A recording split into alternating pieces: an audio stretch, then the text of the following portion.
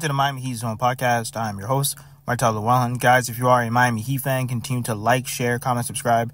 Thank you for all the support. Guys, we're pushing to 4,000 subscribers. If you have not yet subscribed to the channel, hit that subscribe button, and thank you for all the support. So look at Bam Adebayo, man. He's really recruiting for the Miami Heat. Now, I'm not saying that Bam is going to get all these players just within the next 2 years, but think about it. Look at Bam Adebayo and the whole arena. He's sitting next to Giannis Antetokounmpo, and you would think that they would have a huge rivalry because of all the battles that we've had. Now, look at Bam Adebayo right here in the middle with Donovan Mitchell. We all know that he has a great relationship with Donovan Mitchell, and Donovan Mitchell is supposed to be on the Miami Heat. Same thing with Jason Tatum. Look at Bam Adebayo. He was picking up Jason Tatum's kid. When you're picking up people's kids, you know you have a really good relationship. And just the other day, Bam was kind of criticized for, dapping up Tatum right after the game. And we all know that they grew up together, play basketball together, and they have a good relationship. So what does this all mean?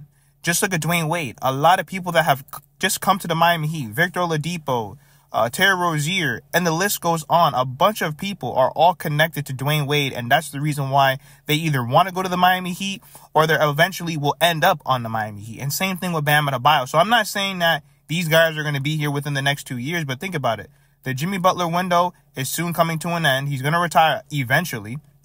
And when you think about who are they going to pair Bam Adebayo with if Tyler Hero stays, these are all the young stars that are across the NBA that also love the Miami Heat, but they also love Bam Adebayo. Bam Adebayo, he's one of the top 10 guys that everybody wants to play with. Everybody wants to play with Bam. He's built great relationships throughout the NBA, and I think that's very important because just like how Dwayne Wade got Chris Bosh and LeBron James here, obviously now going into the future, we're hoping that not only can D Wade help recruit, but Bam Adebayo can help recruit other players to join the Miami Heat.